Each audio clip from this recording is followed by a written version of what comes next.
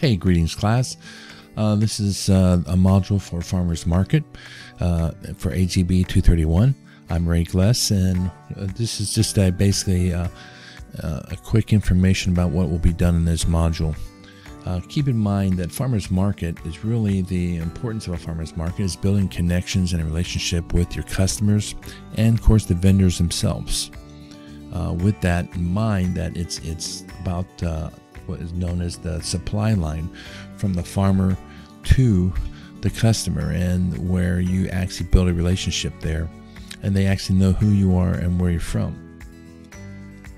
So let's look at a checklist, and of course every module has its checklist, and I'm going to just go over quickly to you what's involved in this checklist here. We'll be doing the first part. You'll view a video on the farmers market from outside looking in about an individual, giving you a quick overview of a farmers market, of how they see it.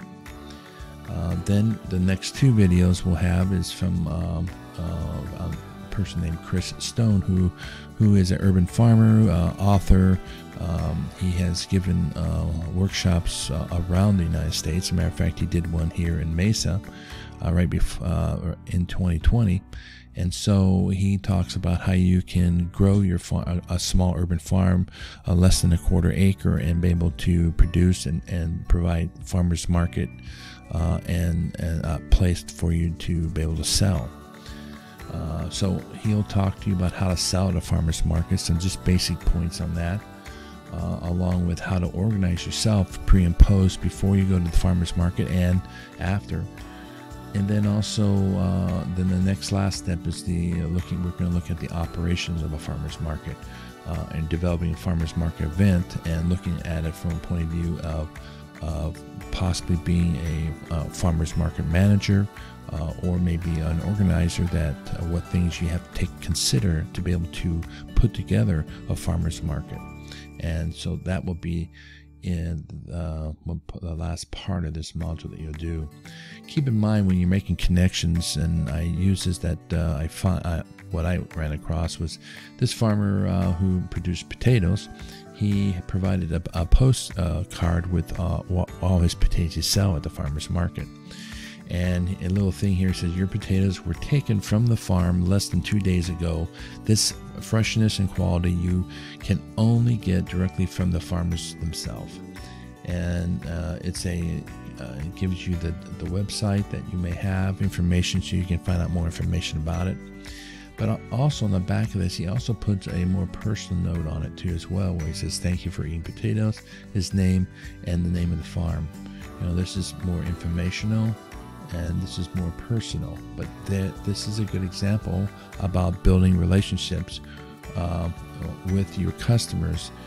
You may not, this is a way that may be more informal, but yet he keeps trying to find those lines to build those relationships, because you keep coming back for his products, right?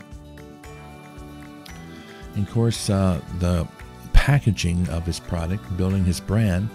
Of course, Idaho Potatoes, they built that brand for decades, but tagging onto that, where his farm's at, his bag, where it's from, some interesting health points about it, nutrition information for potatoes, and so all this is on there, giving you a branding event for you to branding your product with the customer.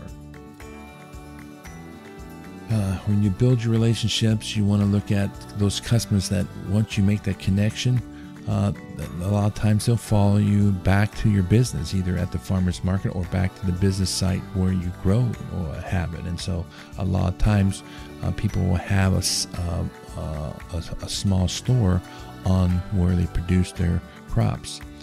For example, out in East Mesa, Eastmark, if you get a chance to go out there, their Steadfast Farm out there is a good example of that, where you're at the farmer's market, but he also provides a farm store on site, and also they can view around, and it's building the East Market community where people can walk around there and actually see what is being grown there.